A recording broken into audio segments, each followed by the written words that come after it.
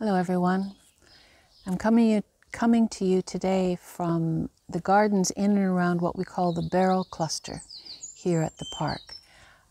They're quite a unique architectural cluster of buildings that were actually built using the spirit receivers from whiskey factories.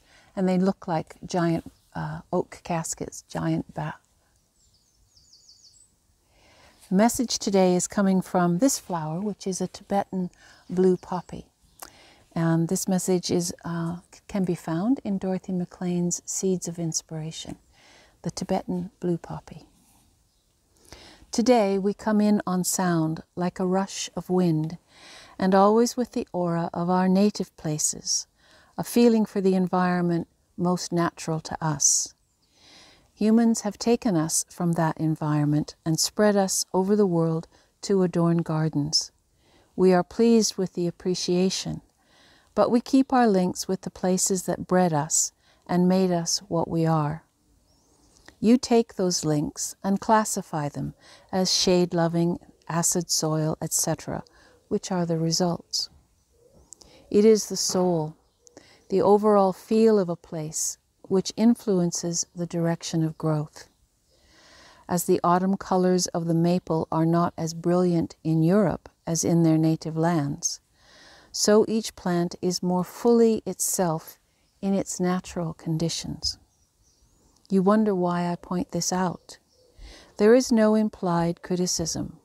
We simply state facts and merely bring with us the aura of what we are. It is a part of our being, and the leeway within it extends only so far. You wonder if we, the essence of formless and free being, can breathe the breath of being into a foreign garden and imbue our plants with their native radiations. We do that all the time, and although this garden of conscious cooperation, we can be more truly ourselves. Variety remains the spice of life. Let each garden be different and unique, as is each soul. Your trend should be to unity, not uniformity. Now we take you to the worlds that bred us, worlds of light with intelligent, selective minds, and fingers searching in the light and the dark, in the dry and the moist, with warmth in the cold, to produce an expression of the cross of radiations which make the blue poppy. Life uniting, concentrating its goodness.